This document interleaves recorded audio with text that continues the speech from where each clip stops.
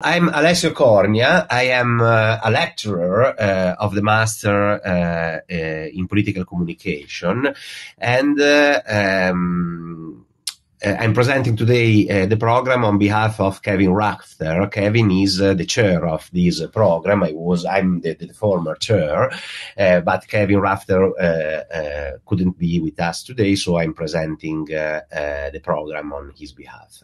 If you have questions, please use the chat function, and I will try to provide my answer. And if I'm not able to answer because maybe I cannot know some of the details, as I'm not the chair anymore, you can email directly Kevin Rafter. The email is you can find the email in the chat. So let me. Before talking about the Master in Political Communication, let me briefly introduce the School of Communication at DCU, which is where the Master is based, and is also where I'm proud of working at. So the school is an internationally focused center for excellence in teaching and research in the areas of media, communications, and journalism. Our school is ranked in the top 150 universities worldwide for communications and media studies, as you can see in the slide. Additionally, let me also stress that DCU scores as the 23rd in the world and first in Ireland for our actual rate of graduates employed within 12 months of course completion. So our master programs are particularly effective in facilitating finding good jobs relevant for what our students study. So the staff is composed of great scholars and practitioners focusing on media studies, sociological studies, journalism, and creative arts. We all have a strong international vocation. Take my case as an example. I arrived at DCU in 2018. After 3 years, I spent as a research fellow at the University of Oxford.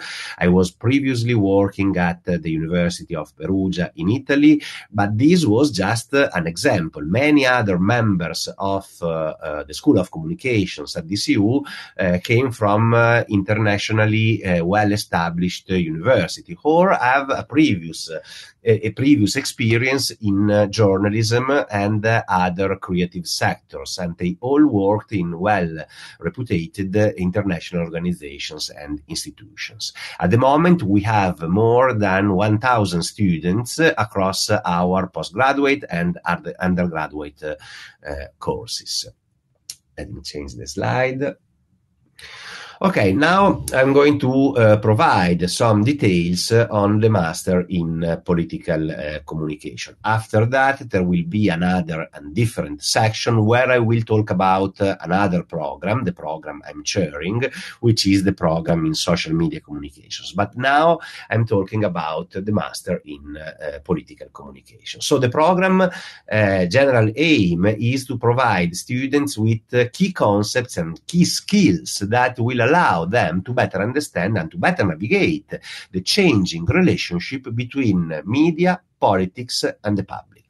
Our media environment, as you know very well, is changing very rapidly, is becoming increasingly digital, participatory, and our media environment is becoming increasingly marked by a central role of social media platforms. We all know that Instagram, Facebook, TikTok are more and more relevant in how people consume media content and how people get information. So all these changes clearly affect how politics is communicated to citizens and how citizens engage with politics, as well as it affects how politics is represented and performed in the media. So this is the right program for students who want to understand how the relationship between media, politics, and the public is changing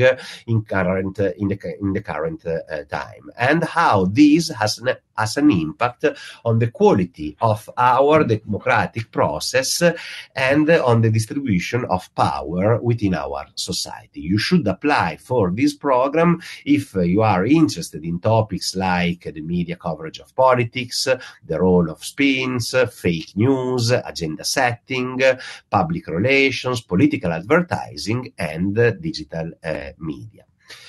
Let me also point out that our the Master in Political Communication, prepares students for a range of careers in the worlds of politics and public relations, as well as in government, national and multinational companies, and no-profit organizations. Graduates of the program have political, policy, and media advisory roles in all the main political parties in Ireland and in the European Parliament as well, and also work as senior officials in many government departments. They are all pursuing successful careers in leading public relation companies across, not all of them, but some of them are pursuing careers in public relation companies and across the not-for-profit and corporate sectors. Our students have access to have also access to centers that are based at the School of Communication, which are particularly active in research, like, for example, the FUJO, the Institute for Future Media, Democracy and Society, and the Interdisciplinary Digital Research Group. So these are research centers that are based at our school, and they engage in active research, and students can avail from these the competencies of our researchers.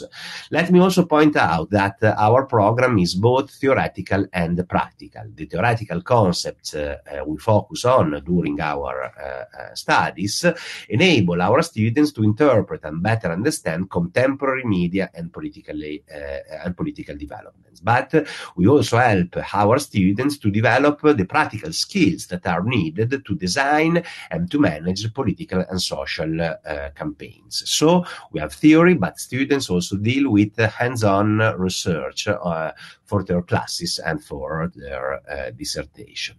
Let me also point out that we have both a full-time and a part-time program. So in terms of our full-time programs, there are basically, generally there are in between 6 and 9 hours a week of class time, while for the part-time programs, we have in between 2 and 5 hours a week of class time. And generally, classes for everyone, so for both the part-time and full-time students, are from Monday to Thursday from 4 p.m. to 8 p.m. So to enable, to allow our part-time students to follow our classes while also working. So, and then of course, in addition to the class time that I have mentioned, there is a substantial amount of independent study time. I need to be a little bit quicker because I'm aware time is passing by.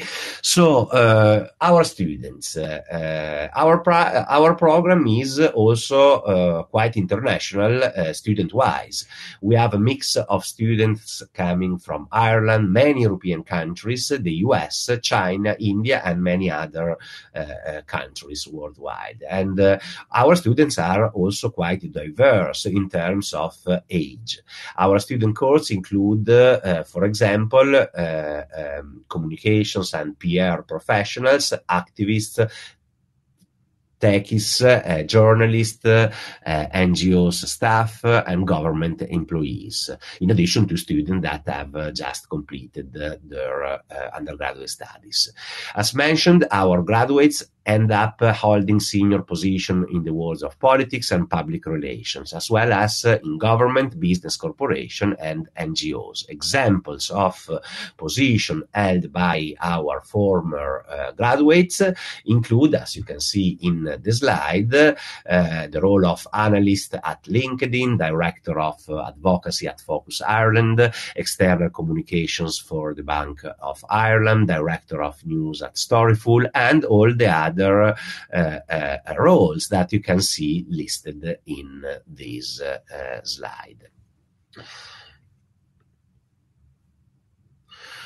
So, you will study modules like Political Communication 1, Concepts and Issue, which is the first one you can see listed in the slide. This module explores the interplay between politicians, news media, and the public, and introduces students to some of the key theories and debates in the field of political communication. Key topics addressed by this module include theories like media facts, agenda setting, and media framing, as well as recent and relevant debates addressing, for example, how social media relates to the spread of fake news, or how they relate to the rise of populism. So very contemporary debate addressed from an academic perspective that draws from current empirical research. Then we have Political Communication 2, Campaigns and Strategies, which is a module that has a more practical nature and focuses on the communication strategies adopted to influence media coverage and public opinion. We have then Media and Politics in Ireland, the third module listed in the slide, which focuses on how national and media institutions report on and shape political discourse in contemporary Ireland. Then we have my own module, the one that I teach across different programs, which is Social Media Journalism and Democracy. I will tell you something more about this module in the following presentation. Then we have a new module, Information Manipulation and Democracy, which will be introduced from September on, and which addresses current concerns related to practices like disinformation campaigns, information manipulation, and computational propaganda. We have two research methods modules, one delivered in semester one that address the basic underpinnings of conducting empirical research, and the second one in semester two that focuses on individual research methods like conducting interviews, focus group, or content analysis, or running a survey, for example. Please note that as part of the changes that we have introduced from next year on, the program will also include a guaranteed work placement to all students. Part-time students in employment may opt for a reflective research project instead if they don't want to conduct a work placement elsewhere. We then have a range of optional modules that you can see listed in the final part at the bottom of the slide. Let me change the slide. So, our structure. Basically, our students have to complete 60 credits in course modules. And this has to be done in 1 year for full-time students, so from September 2023 to the end of August 2024, and in 2 years for part-time students. So it's the same program, but split across 2 different years. Essays or projects are due at the end of each module, generally, and additionally we have students have to complete a research thesis of approximately 20,000 words, which is worth 25 credits at the end of their path with us. And the work placement is worth 5 credits. In terms of our entry requirements, we accept students with a degree at the level of an Irish or UK honors undergraduate degree, so H2.2 or above. Applicants with related professional experience are also considered.